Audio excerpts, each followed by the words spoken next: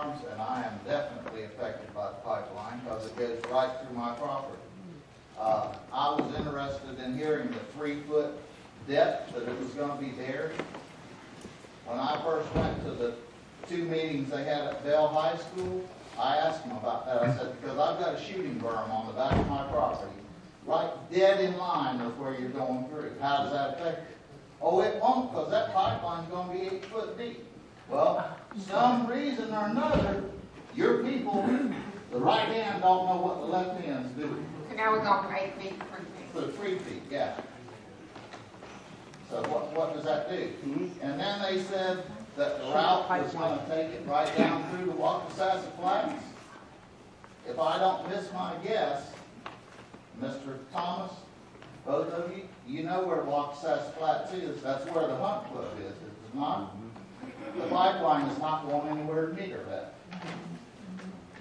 So they need to get their map and get it straight so they can show us exactly where this cotton picking pipeline is going. You know? Well, I don't think they've got it. You're on the red route, aren't you? Yes, sir.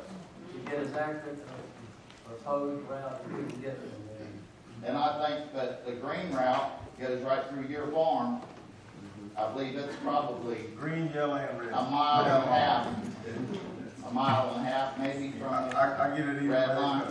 Because of high, Yes, it's sir. high. Yeah, I'm a radio, thanks, God. Yes, sir. But that's my concern.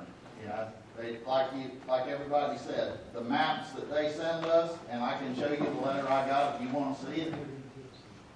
That you can't determine anything by it. Yeah, you can tell the green line, the yellow line, and the opposed route. And the best thing I can see is the proposed route where they were going through Itchituttony Springs and down through the south end of Columbia County, and then through Royster's place over there, Spring Ridge. There must have been more money than what's in our area.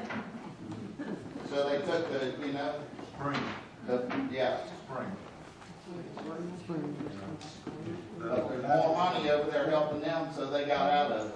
Just like they were going through Royster's rock pit. Now they're not. So any consideration will be greatly appreciated. Well, that's why we're holding this meeting, Mr. Taylor, is trying to, Right. as quickly as possible.